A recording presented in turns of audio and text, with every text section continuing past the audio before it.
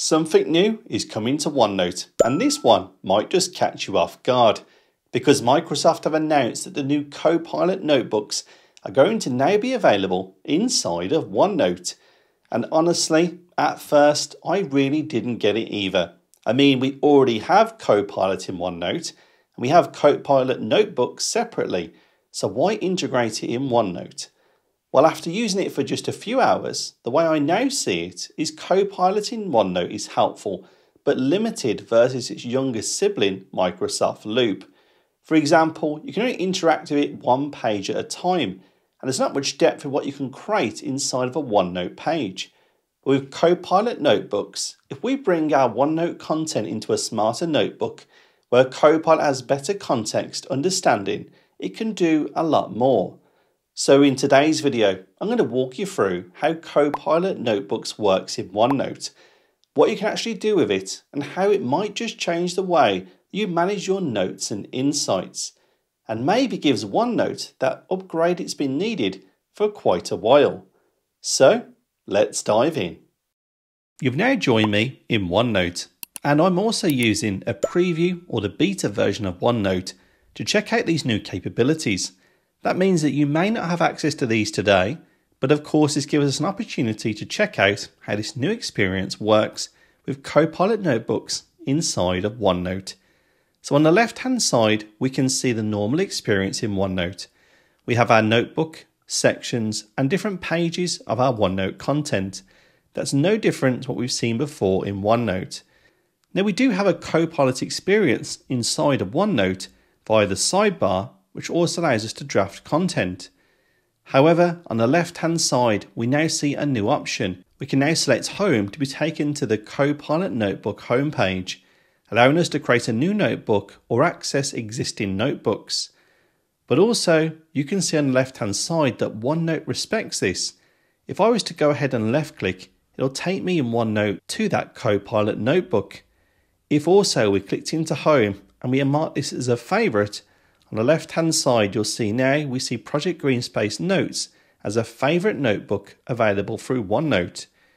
And the Copilot Notebook experience works just like it did on the web. By left clicking in, you can go ahead and open your different Copilot pages and even make changes to them live within OneNote, now making these pages fully editable inside of the OneNote experience. And in addition, of course, you can go back to your notebook homepage and then ask it a question to summarise information from the content held inside of your Copilot Notebook.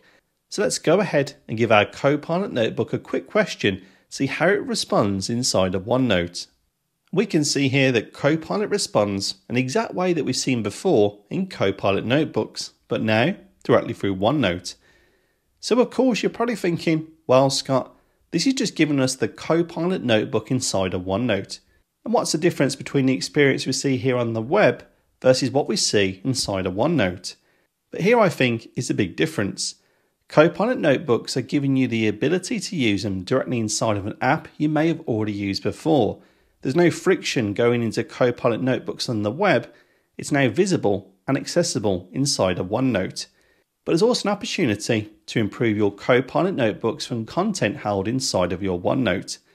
For example, in our Project Greenspace here, we have a few pages I've created for Project Greenspace, authored as content inside of OneNote.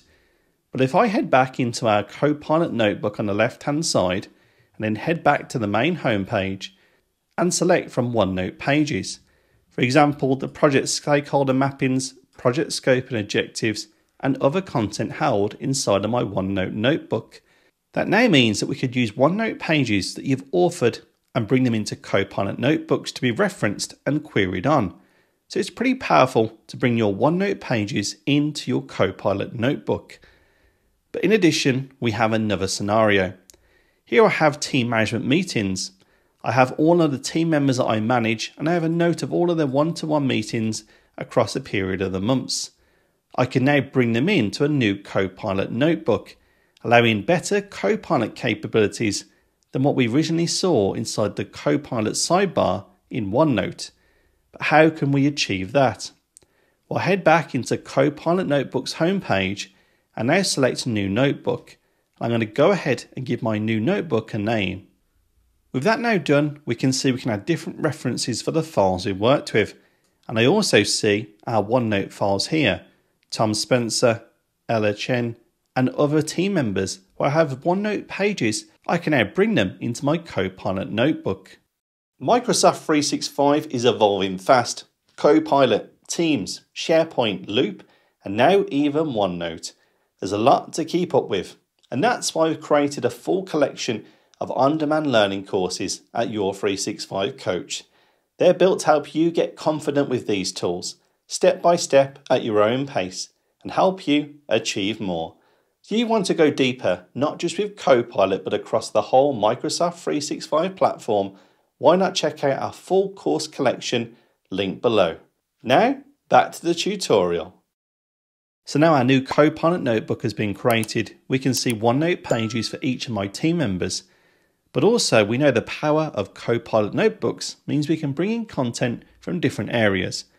So I can now go and add a reference and select the OneDrive icon to browse through Teams SharePoint sites on my own OneDrive for Business.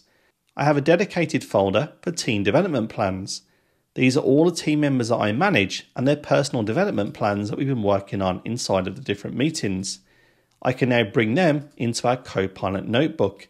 So not only now do I have the OneNote pages with the meeting notes I've taken from my team, but I now also have 4 additional linked Word files, each with the personal development plan of my team members.